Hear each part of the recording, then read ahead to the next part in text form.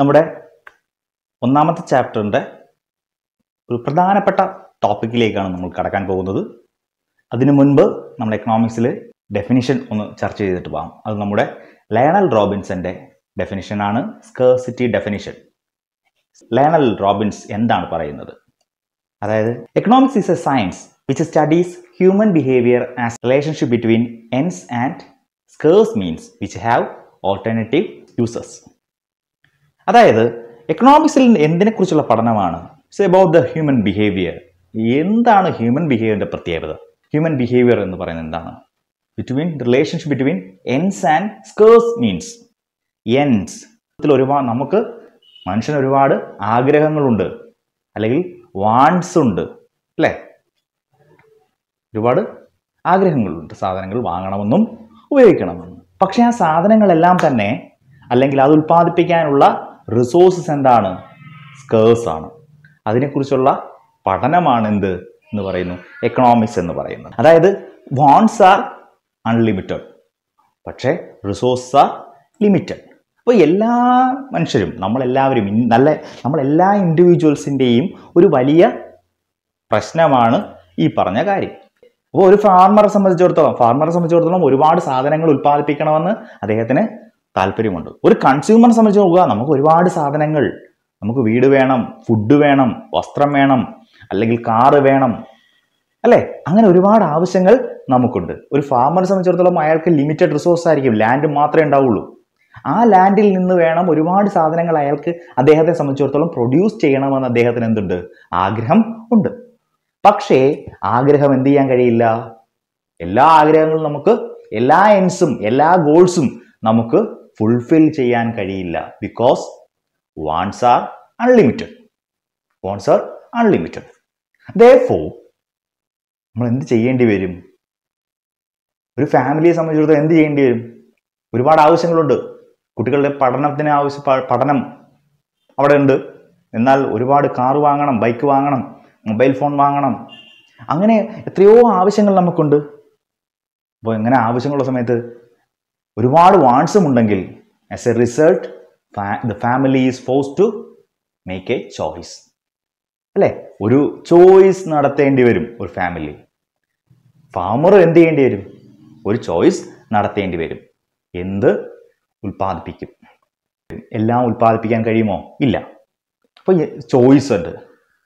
Choice നടത്തുക എന്ന് പറഞ്ഞാൽ എന്താ പ്രശ്നം? അന്നേരം ചോയ്സ് നടത്തുക എന്ന് പറയുമ്പോൾ, ചോയ്സ് നടത്തണമെങ്കിൽ, ചോയ്സ് നടത്തുമ്പോൾ നമ്മളൊരു സാധനം വാങ്ങാൻ തീരുമാനിച്ചു, നമുക്ക് ഒരുപാട് ആവശ്യങ്ങളുണ്ട്, പക്ഷെ നമ്മുടെ റിസോഴ്സസ്, മണി വളരെ കുറവാണ്. നമ്മൾ അതിൽ ഈ പണം ഉപയോഗിച്ച് ഒരു സാധനം വാങ്ങാൻ തീരുമാനിച്ചു. അങ്ങനെയാണെങ്കിൽ മറ്റു സാധനങ്ങൾ നമുക്ക് എന്ത് ചെയ്യാൻ കഴിയില്ല? വാങ്ങാൻ കഴിയില്ല. അതിന് നമ്മൾ പറയും, നമ്മൾ എന്ത് ചെയ്യണം അവിടെ? നമുക്ക് it can have more of A good or service. ഗുഡ്സും സർവീസും നമുക്ക് വേണമെങ്കിൽ only by giving up some amount of other goods. നമ്മളൊരു സാധനം മേടിച്ചാൽ നമ്മൾ എന്ത് ചെയ്യേണ്ടി വരും? ഗീവ് അപ്പ് ചെയ്യേണ്ടി വരും. എന്ത്? മറ്റ് ചില സാധനങ്ങളെ ഉപേക്ഷിച്ചുകൊണ്ടാണ്. എല്ലാ സാധനങ്ങളും നമുക്ക് വാങ്ങാൻ കഴിയില്ല. അപ്പൊ അതാണ് എന്ത്? നമ്മുടെ ചോയ്സിന്റെ. All individuals are facing the same problem, അല്ലേ? All individuals are facing these problems. Problem of choice. Everyone faces scarcity, അല്ലേ? എല്ലാവരും scarcity ഫേസ് ചെയ്യാത്ത ആരെങ്കിലും ഉണ്ടോ? എല്ലാവരും. Everyone faces scarcity of resources, and therefore എന്ത് ചെയ്യേണ്ടി വരും? Has to use limited resources in the best possible way. We have to use our limited resources in the best possible way. Just as the resource of an individual are scarce, the resources of the society are also scarce. നമ്മൾ എന്താണോ നേരിടുന്നത് അതുപോലെ തന്നെ society എന്ത് ചെയ്യുന്നുണ്ട്? Like us, society also facing resource scarcity. Therefore, എന്ത് ചെയ്യേണ്ടി വരും? Therefore, reallocation is required. Reallocation വേണം. സൊസൈറ്റി എന്ത് ചെയ്യേണ്ടി വരും? Reallocate ചെയ്യേണ്ടി വരും. സൊസൈറ്റിയുടെ എന്ത്? Resources R scarce. Well, the scarce resources of the society have to be allocated properly. Society have to allocate its resources in the production of different goods and services.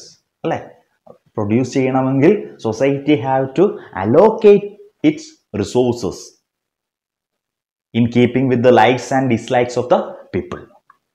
അല്ലേ, ഒരു society എന്ന് പറയുമ്പോൾ ഒരുപാട് മനുഷ്യരുണ്ട്. അവരുടെ എല്ലാം ലൈക്സും ഡിസ്ലൈക്സും അനുസരിച്ചായിരിക്കണം എന്ത് ചെയ്യേണ്ടത്, നമ്മൾ പ്രൊഡ്യൂസ് ചെയ്യേണ്ടത്. That means society have to allocate its resources, its scarce resources. അല്ലെ, അതിന്റെ scarce resource എന്ത് ചെയ്യണം, allocate ചെയ്യണം. Any allocation of resources would result in production. എങ്ങനെ നിങ്ങൾ allocate ചെയ്താലും എന്താണ്, it result in production. Particular commodities, particular combination of commodities. It may be goods, it may be a gun, or it may be a bread or wheat, something like that.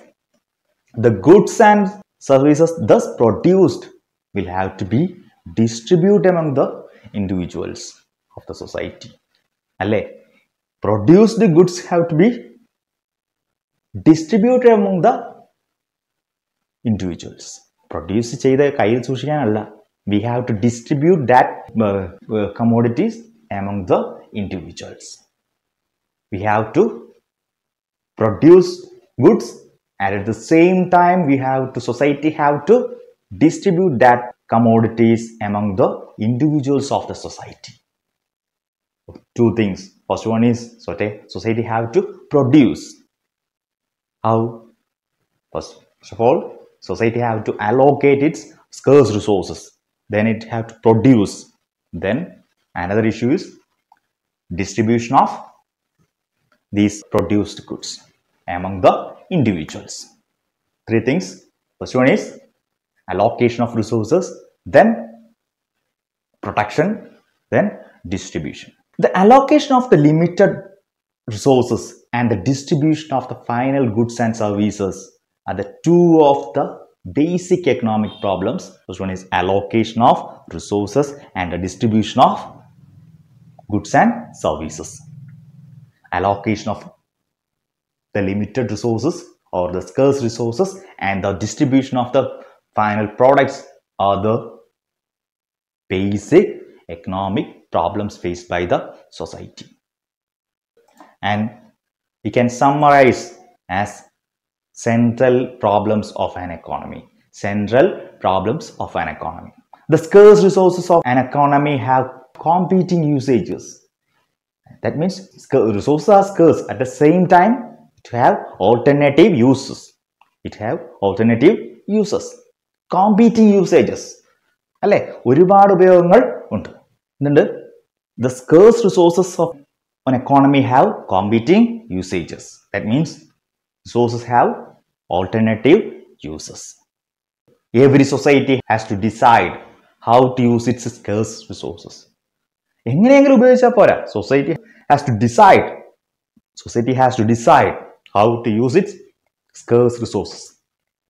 അല്ലെ, we can summarize the central problems of an economy as ഏതൊക്കെ central problems നമ്മൾ summarize ചെയ്യുന്നു. We have to summarize the problems as what to produce, how to produce, and for whom to produce. Central problems are ഏതൊക്കെയാണ്? What to produce, how to produce, and for whom to produce. ഓരോന്ന് ചർച്ച ചെയ്യാൻ നമുക്ക് what to produce ഒരു വലിയ പ്രശ്നമാണ്. And what to produce and in what quantities. എന്തുൽപാദിപ്പിക്കും, എത്ര അളവിൽ ഉൽപ്പാദിപ്പിക്കും. When the economy needed infinite goods and services, we already discussed about it. Economy needed infinite goods and services with limited resources. Resources are limited, at the same time our wants are unlimited. Then the problem arises, what to produce, in what quantities. This problem arises because of the limited scarcity of the resources, and at the same resources are alternative uses, and our wants are unlimited. Wants are unlimited. Again, when the economy needed infinite goods and services With limited resources, the problem arises what to produce and in what quantities. Gun വേണമോ, butter വേണമോ, bread വേണമോ, arms വേണമോ, bread വേണമോ, car വേണമോ? ഇതുപോലെയുള്ള പ്രശ്നങ്ങൾ എവിടെ ഉണ്ടാവും? എക്കോണമിയിൽ ഉണ്ടാകും. നമ്മൾക്ക് എന്ത് പറയാം? What to produce and in what quantities. അരി മാത്രം ഉൽപ്പാദിപ്പിച്ചാൽ പോരെ എക്കോണമിയിൽ? ഒരുപാട് സാധനം, ഒരുപാട് ക്വാണ്ടിറ്റി അരി മാത്രം മതിയോ? വസ്ത്രം മാത്രം മതിയോ? അല്ല, കോമ്പിനേഷൻ ഓഫ് ഗുഡ്സ് നമുക്ക് വേണം. Then second question, how to produce? It depends on the technology, production technology. It depends on production technology. We have two production technologies. First one is labor intensive and second is capital intensive. Labor intensive and capital intensive. Labor intensive technology. Labor intensive, the production technology which uses more amount of labor and less amount of capital. The production technology which uses more amount of capital and less amount of labor and less amount of capital. അതായത് in this technology, in the labor intensive technology, we use more labor and less capital. Here the capital consumption is comparatively low and we use more labor. ലേബേഴ്സിന്റെ എണ്ണം വളരെ കൂടുതലായിരിക്കും. നമുക്ക് ഒരുപാട് അത്തരത്തിലുള്ള technologies ഒക്കെ നമുക്ക് പറയാൻ കഴിയും. ഫോർ എക്സാമ്പിൾ ഹാർവെസ്റ്റിംഗ്, അല്ലെ? നെല്ല് കൊയ്ത്ത്. മുൻകാലങ്ങളിൽ അതെങ്ങനെയായിരുന്നു?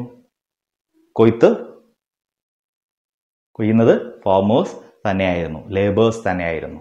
It was A labour intensive sector. agriculture, still Indian economy is a labor intensive. Indian agriculture sector is a labor intensive. Still, actually we are using our labors in our agriculture field. About 60% of the people are directly or indirectly engaged in agriculture. It shows that sector is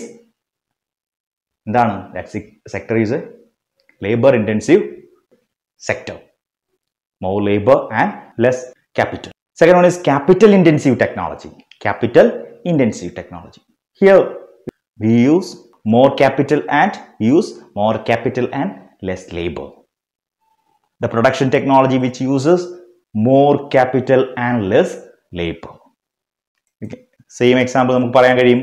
അതായത് harvesting machine വരുന്നു, ഒരുപാട് labours ഉപയോഗിച്ചിരുന്ന സ്ഥലത്തേക്ക് ഒരു harvesting machine വരുന്നു. Then എന്തായി? വളരെ easy ആയിട്ട് കൊയ്ത്ത് നടത്താൻ കഴിയും. ലേബേഴ്സിന്റെ എണ്ണം വളരെ കുറച്ച് മതി, പക്ഷെ ക്യാപിറ്റൽ വളരെ വലിയ മെഷീനറി ഉപയോഗിക്കുന്നു. ട്രാക്ടർ വരുന്നു, സോയിങ് മെഷീൻ വരുന്നു, ഹാർവെസ്റ്റിംഗ് മെഷീൻ വരുന്നു. നമ്മൾ റോഡ് പണിയുന്നത്, വലിയ വലിയ റോഡൊക്കെ പണിയുന്നത് ഇപ്പോഴങ്ങനെയാണ്. നമ്മൾ ഒരുപാട് വലിയ മെഷീൻസ് ഉപയോഗിക്കുന്നതാണ്. എർത്ത് മൂവേഴ്സ്, നിങ്ങൾ JCB എന്നൊക്കെ പറയുന്ന സാധനം എന്ത് ചെയ്യുന്നു? നമ്മൾ ഉപയോഗിക്കുന്നു. ലേബർ ഇന്റൻസീവിൽ നിന്ന് നേരെ ക്യാപിറ്റൽ ഇന്റൻസീവ് ആയിട്ട് നമുക്ക് ഉപയോഗിക്കാൻ കഴിയും. Then third question is for whom to produce. Is a problem of distributionുമായിട്ട് ബന്ധപ്പെട്ടാണ്. ഡിസ്ട്രിബ്യൂഷൻ നമ്മൾ ഓൾറെഡി ഡിസ്കസ് ചെയ്തു. അതായത് നമ്മൾ പ്രൊഡ്യൂസ് ചെയ്താൽ എന്ത് ചെയ്യണം? Society has to distribute that products among the individuals. അല്ലേ? We have to distribute our products among the individuals. The goods that are produced, how it is allocated among the factors of production. നമുക്ക് 4 factors ഉണ്ട്: land, labor, capital, entrepreneur. ഈ 4 factorsന് നമ്മൾ ഇതെങ്ങനെ distribute ചെയ്ത് കൊടുക്കും എന്നുള്ളതാണ് ഇവിടെ ചർച്ച ചെയ്യുന്നത്. For whom to produce. Whether you have to produce for the poor or for the rich. ദരിദ്രർക്ക് വേണ്ടിയോ സമ്പന്നർക്ക് വേണ്ടിയോ പ്രൊഡ്യൂസ് ചെയ്യുമോ? നിങ്ങൾ കുട്ടികൾക്ക് വേണ്ടി പ്രൊഡ്യൂസ് ചെയ്യുമോ? വലിയ ആൾക്കാർക്ക് വേണ്ടി പ്രൊഡ്യൂസ് ചെയ്യുമോ? അങ്ങനെ എല്ലാ പ്രശ്നങ്ങളും. It's A functional distribution of output. Functional distribution of output എന്തായിരുന്നു? ഫാക്ടേഴ്സ് ഓഫ് പ്രൊഡക്ഷനിൽ എല്ലാവർക്കും എന്ത് കിട്ടുന്നു? അതിൻ്റെ റെമ്യൂണറേഷനും അതിൻ്റെ ഗുഡ്സും സർവീസും പ്രൊഡ്യൂസ് ചെയ്തതെല്ലാം എന്ത് ചെയ്യണം? ഡിസ്ട്രിബ്യൂട്ട് ചെയ്യപ്പെടുന്നുണ്ടോ എന്നുള്ളതാണ് ഇവിടെ ചർച്ച ചെയ്യുന്നത്. Four ഹൂം to produce. നമ്മൾ പറഞ്ഞു ബേസിക് പ്രോബ്ലംസ് അലോക്കേഷനും ഡിസ്ട്രിബ്യൂഷനും. ഇതിന് ബേസിലാണ് നമ്മൾ അടുത്ത സെൻട്രൽ പ്രോബ്ലംസിലേക്ക് വരുന്ന സമ്മറൈസ് ചെയ്യുന്നത്. എന്തൊക്കെയാണ്? What to produce, how to produce and four ഹൂം to produce. ഇത് പൊതുവെ ക്വസ്റ്റ്യൻ എക്സാമിനൊക്കെ ചോദിക്കുന്ന ക്വസ്റ്റ്യൻ ആണ്, സ്ഥിരമായി ചോദിക്കുന്ന ക്വസ്റ്റ്യൻ ആണ്. ഇതിൽ ചോദിക്കുന്നത് സെൻട്രൽ പ്രോബ്ലംസ് എന്തൊക്കെയാണെന്ന് ചോദിക്കും. ഏതൊക്കെയാണ് സെൻട്രൽ പ്രോബ്ലം? 3 കാര്യങ്ങളേ ഉള്ളൂ. What to produce, how to produce and four ഹൂം to produce. Then